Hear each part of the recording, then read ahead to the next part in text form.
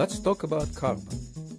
The sixth element in the table is essential to life. Without carbon, life as we know it, from bacteria to plants and animals, would be impossible. In fact, about 1/5 of our body mass is carbon. And every day we breathe out massive amounts of carbon as carbon dioxide. Carbon is the backbone of complex molecules such as DNA. Have you heard of Carboniferous? Ancient forests from hundreds of millions of years ago created carbon-rich coal deposits. The word carbo means coal in Latin. When coal is heated inside Earth's crust, it transforms into graphite. The name graphite means writing stone.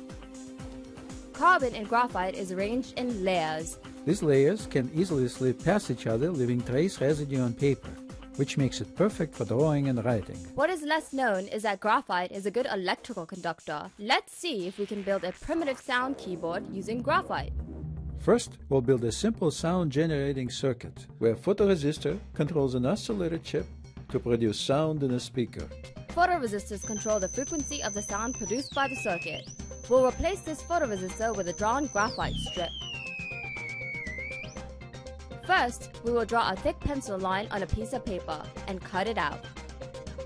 Then we will position it on a firm support and attach it to the circuit board in place of the photoresistor. The second wire will be placed along the length of the strip.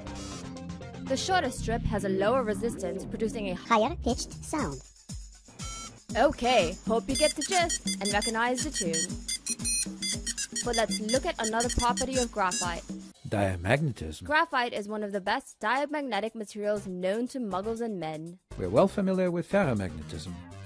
Bring a pile of iron bits to a strong magnet and they quickly snap to it.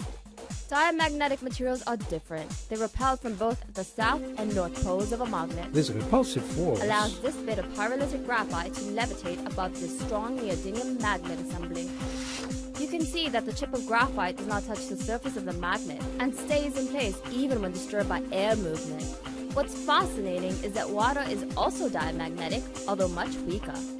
Let's show this in a simple experiment. If we use a strong enough magnet, we can even levitate it. Our bodies are more than half water. Perhaps one day we can levitate ourselves. Scientists have already diamagnetically levitated frogs and mice. But for now, we can at least put springtails on a graphite hoverboard. Although this one clearly needs more practice. And this one just doesn't care to levitate. Well, to each their own. Thanks for watching. Stay tuned for more on carbon and other amazing stuff about science. Cheers!